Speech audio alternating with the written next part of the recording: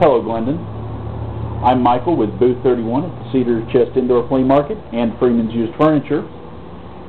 And the topic of this video is, I want to win your book. 10 of them, actually. See, my family's been in the furniture business, used furniture, for about 40 years now. And for the last about 2 years, I've also had a booth at a local flea market. The kind of place where you started at, a place where you rent a booth space, you load it up with your stuff, and then you just collect your money at the end of the week. Well, for me, it's every 2 weeks. But that's what I've been doing for the last few years. And I'm not in the storage unit business yet, in the storage auction business yet, but I do go to a local auction every Saturday night, buy a good bit of stuff, and make a nice profit every week. Furniture, toys, knickknacks, odds and ends, just all sorts of little stuff. A lot of what you called in a recent video dirty money. The kind of thing where some of it's leftovers from garage sales, estate sales, and some where people who are in the storage auction business, they take the really great stuff, the so-called pretty money, and then they dump all the dirty money at this auction, and I pick it up cheap. Let me show you some of the stuff I've got just last night. This, I've got a matching couch and love seat here. It's got recliners on both ends. It works great. The love seat right over there has recliners on both ends. It also rocks on both ends. All the mechanism for the recliners and everything works great, but as you can see, it's pretty dirty. It literally is dirty money. But I'm going to clean it up tomorrow. And this is going to turn out, this should turn out really nice. I paid $10 for this whole set, both pieces. And I'm going to clean this up. It ought to be worth $200. $10 to buy it, a little investment in labor and cleaning supplies, and I'm going to make a very big profit on this. I've got a really nice older couch right here. This is in really good shape. This is clean. But it's an older couch that a lot of people don't want to mess with. And I get nice old vintage living room furniture all the time, super, super cheap. I've got a couch in my flea market booth right now I bought last week for just $2. And I'm asking $125 for it.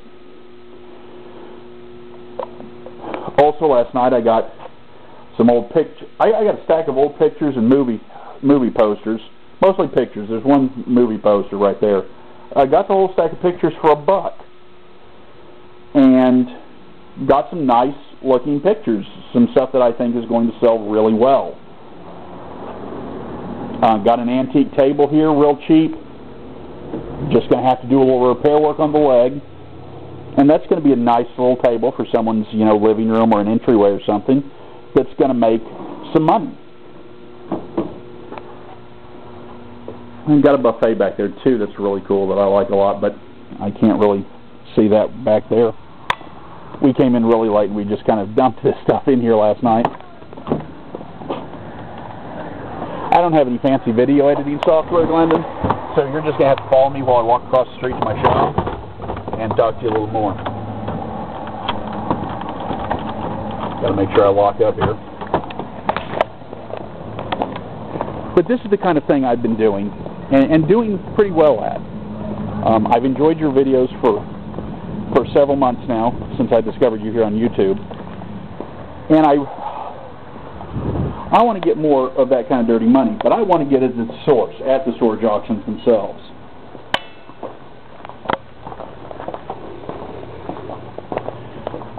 Because I've been getting a lot of good deals as it is.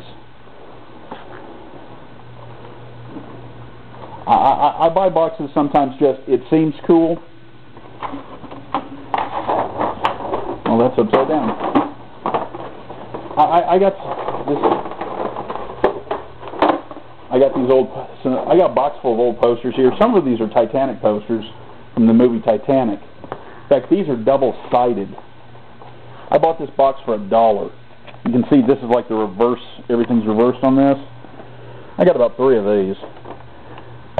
I'm not going to get rich off of them, I don't think, but I think these are a little better than just something somebody bought at a store, at Walmart or something. These might have been out of the movie theater sometime. I'm going to have to do some research on that. Also in this box, I just had to show you this.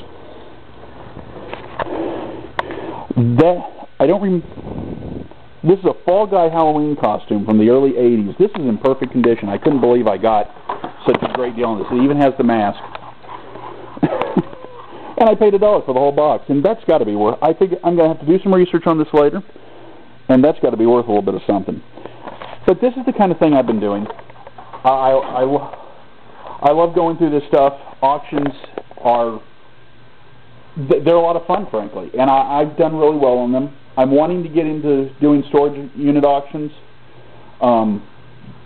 because I think there's even, certainly not looking at like a get-rich-quick scheme like a lot of people watching the storage auction shows are, but realistically seeing that this is something that can make a very good living. And I'd very much like to, I've enjoyed the information that you put on YouTube, and I'd like to just learn more from you with your books. So thanks for watching this video, and I hope you have a good day.